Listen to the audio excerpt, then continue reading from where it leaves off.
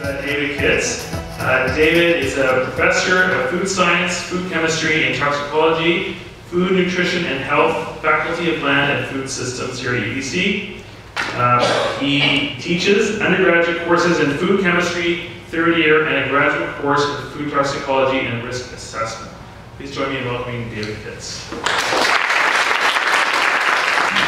Thank you very much, Richard and Colin, and thank you for the opportunity to come and speak to you about our faculty and our program and some of the things that we do. It is quite exciting to get this opportunity because the Faculty of Land and Food Systems, previously known as Agricultural Sciences, is one of the original 5 faculties since the initiation of Point Grey Campus in 1905, 1915 or something like that. So food systems, food production systems have been a part of UBC and this campus for quite a few, for decades. This picture is actually one before a series of recent graduate students. So.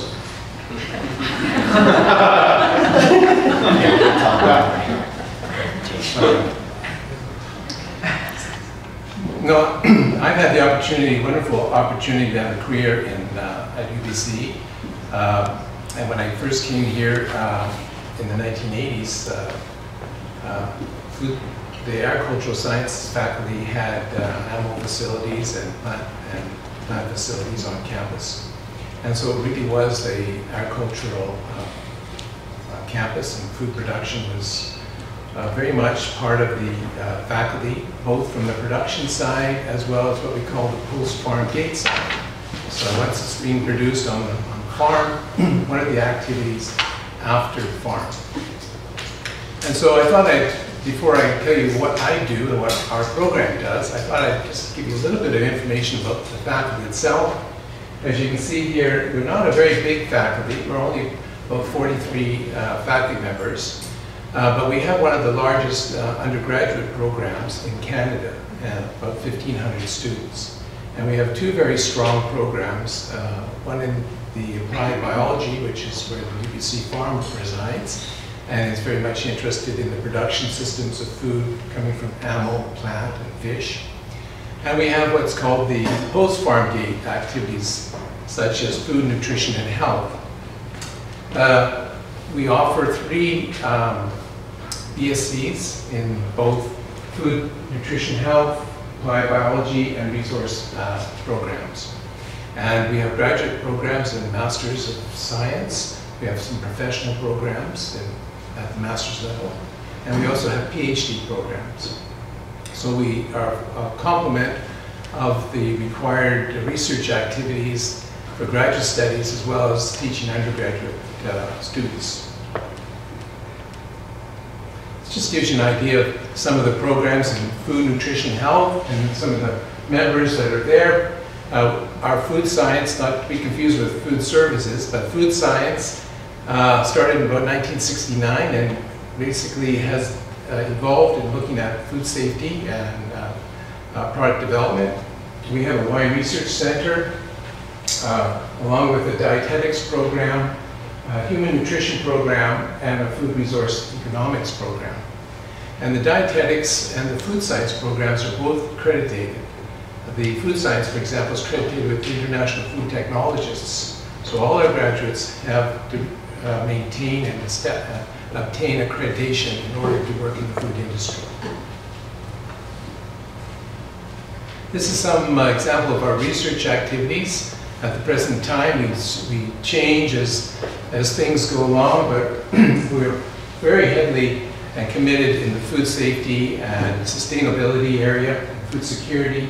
We have some very good, young, active food microbiologists and chemical toxicologists in our program. We also have some very good food engineers and that are very much interested in food quality and food processing. The nutrition group is made up of people who are studying the biochemistry of nutrients, not just food, but nutrients specifically as they relate to human health And we have a very active program in international nutrition where we look at nutritional standards in developing countries such as Cambodia. So that's a little bit about the faculty, and if you'd like to get more information, the web page will tell you quite a bit about it and the different faculty members and different programs. And you'll get quite a bit of information on the individual activities of the faculty members and the staff. But I wanted to spend this time to give you a little bit of perspective on the topic of food security, a very topical and important topic that is on the lips of everybody as we become more and more aware about how important food is. And food security has been sort of the underlying theme of a lot of the research and teaching activities that we do in the food science program. Because we're pretty much concerned about the quality of our food from the standpoint of sensory quality, organoleptic quality, nutritional quality, and safety, particularly safety. We worry a lot about smoked and cured products, the meat products, such as yesterday. But the number one concern is microbial contamination and foodborne illness. And if you go to the Canadian Regulatory Agency and you ask them to list in terms of priorities, it'll be microbiology, number one. Food additives is number 6. If you ask the consumers, it'll be food additives number 1, microbiology number 6. So it's very important that we identify ways that we can maintain a safe food system. So I just wanted to spend a little bit of time informing you and discussing with you some of the elements of food security as it relates to the things that we do. When we look at the definition of food security, the first thing is affordability. Everyone has the right to access of food. And quality of food is something that you take for granted. It's an expectation that food is safe and has high nutritional quality. It's not like a medicine where you're willing to take a side effect. You put your trust in the food system. So affordability, and that's really dependent a lot, in fact a lot, about the household purchase power. Other than that, we have the cues, sensory cues. And I'm sure when all of us go to the supermarket, pick out our vegetables and fruits, we look at certain cues. We look to see if the apples are nice shape, certain color, and are there any spoilage areas or any softness associated with texture. These are extremely important what we call distal cues. And when we cook our food, the minute we bring it into our palate and start chewing, we get the proximal cues of taste, texture, flavor, and smell. So in the process of understanding food systems, we need to be able to find ways to maintain those sensory qualities as it relates to the overall quality of the food system. Nutritional aspects, well, this is obvious. We all expect good nutrition in our food. We have recommended allowances and nutritional guidelines set for us in terms of our macronutrients, and we trust that our food system delivers those nutrients. In addition, we have functional attributes, and many of us take this for granted, particularly if we don't understand the fact that a latte in the morning with that nice foam on top is really an attribute of the functionality between the air bubbles mixing with the whey protein, denatured proteins that you steam up when you make your latte.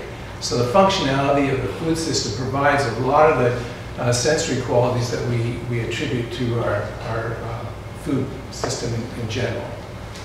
And last but not least, but extremely important, is that food needs to be safe. When we talk about safety, we talk about microbial safety, both with food pathogens, lots of information and topical discussion on E. coli, salmonella, listeria, for example. But in addition, we have chemical residues that we're very much concerned about and need to be aware of.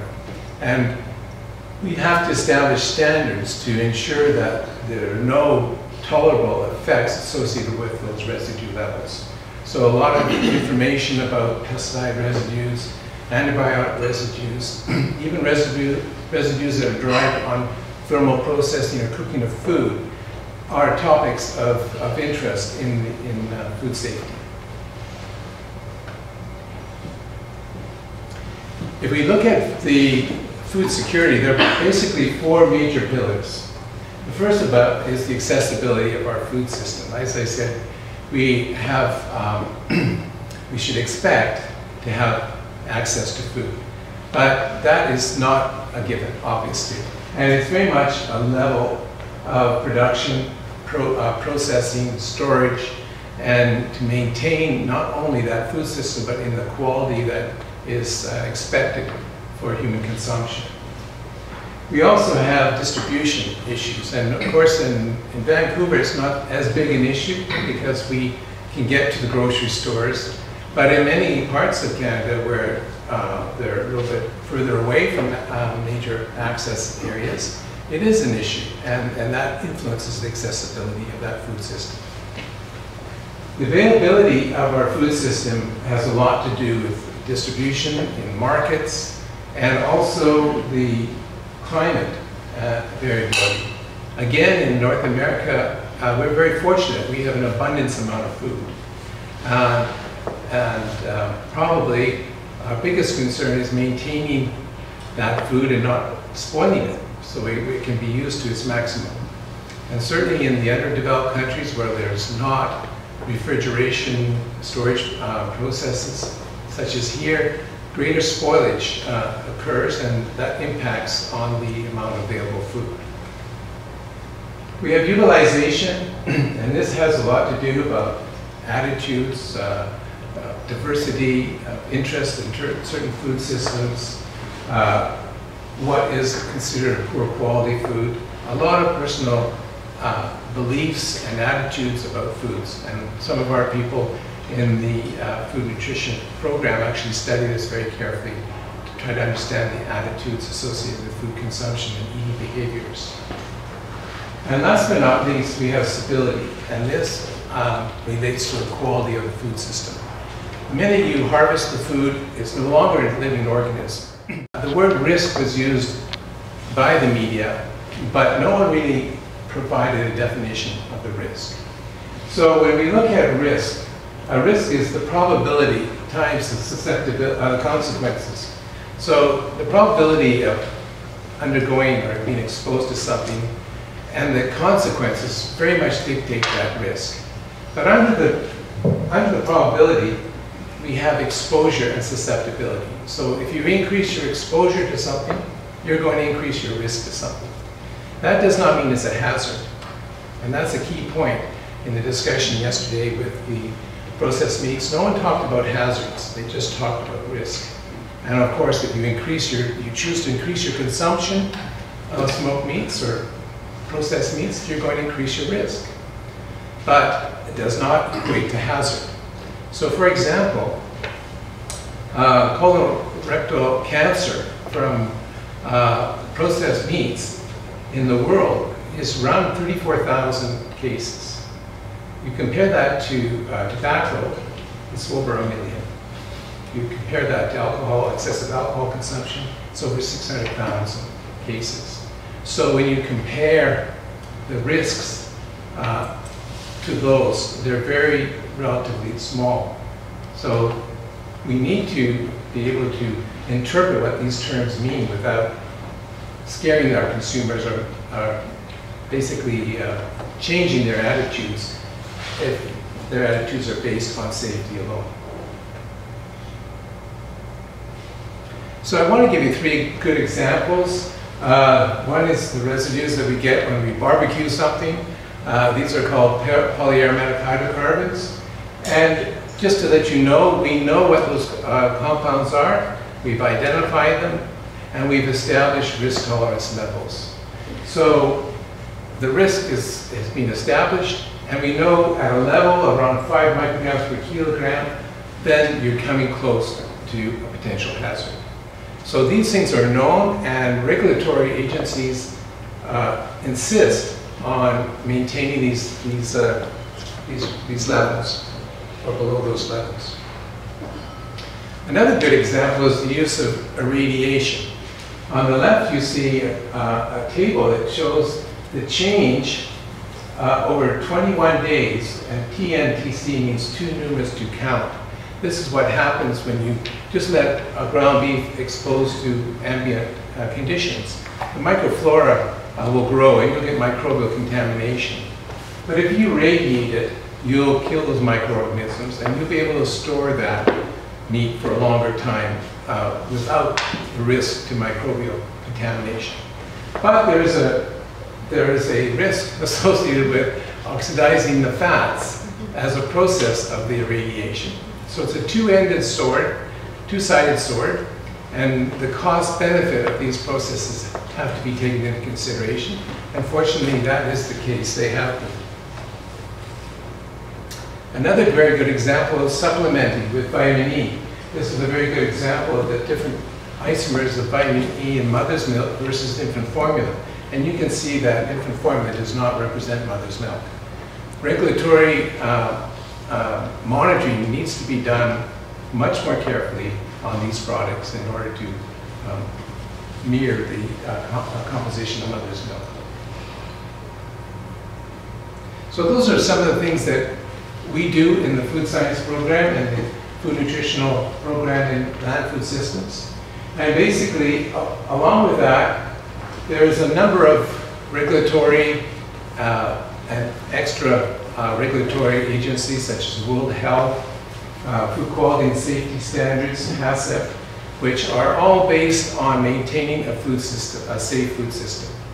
The consequence is that maybe food costs go up when you regulate it to a level of very close absolute safety. So in conclusion, I just wanted to give you a few things to think about. Food security is made up of a number of very important issues. Food safety and quality are very close to the vital nature of food security, and we can use this risk-benefit equation to decide on whether or not the process is meaningful or too much of a risk associated with human health. There are basically two things we have here in terms of health risks. What we call health risks, which is reduction in health risks, and that is basically our lifespan and our quality of life. And the second is non-health benefits, which really dictate the economy and the convenience factor, and that, of course, is related to financial aspects associated with food. Those two things need to be balanced, not only by the consumer, but by the food industry in order to make it a perfect system. Thank you very much.